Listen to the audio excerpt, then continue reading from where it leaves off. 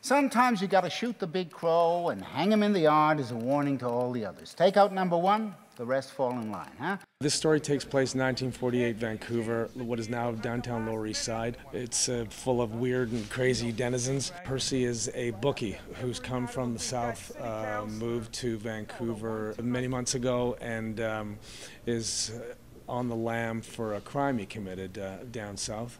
And he's undercover as essentially somebody else in Vancouver as a bookie who's trying to climb to the top of the ladder in Vancouver. Tell me, does he miss me? I don't know. We don't talk about you.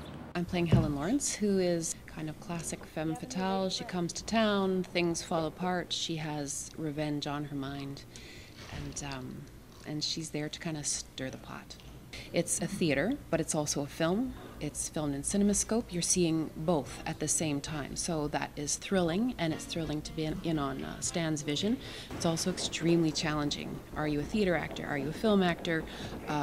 What are your parameters? Where's your camera? How much are you projecting?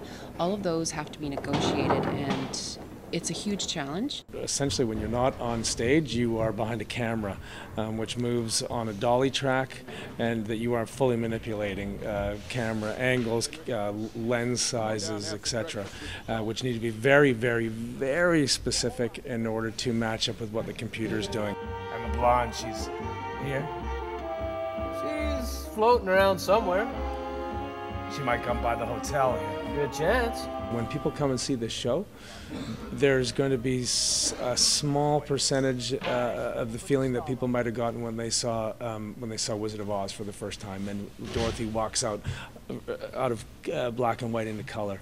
It's groundbreaking, and I think there's going to be some people inhaling when they see it for the first time. One thing that comes through is Chris and Stan's passion for Vancouver, and I think Vancouverites, being the first to see it, are super lucky because it is actually well researched, based on some historical characters. 1948, a whole section of town that doesn't really exist anymore, a whole section of society that we haven't really explored. It's after the war, but before the kind of prefab 50s.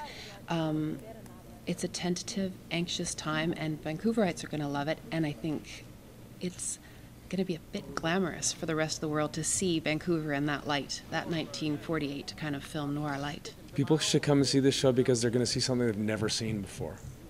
And that's easy to say. I mean, that's an easy term to throw around, but I truly believe it. I think that when the media and the art comes together, I think it's going to be really impressive.